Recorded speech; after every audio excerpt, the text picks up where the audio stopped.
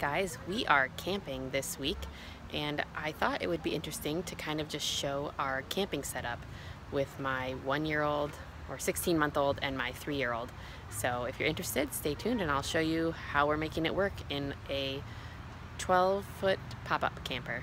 Thanks guys. So this is not glamorous. This is camping and this is how we're set up, and I haven't really cleaned up much, so this is sort of how we're operating. We've got a nice awning set up here on the camper. This is a Jayco Qwest 12A. Are camping with my parents, and this is their setup over here. So over here I have our picnic table, and outside of the camper, this is where we've been doing dirty diapers. I've got my propane tanks on the front, and I keep a cooler outside with just apparently garbage next to it, but this is just some water and soft drinks and beer and such. And then under here, we've been just keeping the high chair outside. We've been doing most of the eating outside. My 16-month-old eats in there, and we have a little tray for it. That's just a cheap IKEA high chair, and we love those for both at home and on the go. Out here I've got the stove can actually be set up either outside or inside. There's a little propane hookup here, so right now we made bacon outside, so it's set up out here. And then I can show you how we've had it set up in here. We did put a mini fridge in here instead of the ice box. There's a nice big cabinet right inside the door. This is where we keep our plates. Various hardware items are on the bottom, and then we have plates and cups and such on top. Looking on the one side, this is a queen bunk, and I just keep a pack and play set up on there for my 16-month-old, and then these curtains come down, and I've got a baby monitor sort of set up here, pointed on him so I can be next door and still see that he's all right.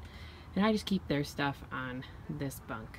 And then the dinette here is where my 3-year-old is sleeping next to the queen bed here. So we just keep this folded down with his little sleeping bag, and I just keep his bag under here. Under the two ends of the dinette there is some storage, but I just find that it's difficult to access with the bed set up, so I just keep stuff that I don't need to get to in there. It does have this nice long countertop, which we tend to keep food and such. That's a monitor for the other one to make sure he's sleeping. There's a little potty under here. And then this is the heater. We have had to use that. And then I've just got some cooking utensils and washcloths and silverware. Then it does have a little pump sink, little dishwash basin from the dollar store. I've got my coffee pot and toaster oven. And then under the sink, just keep some coffee, cleaning stuff, trash bags, paper toweling, and things like that.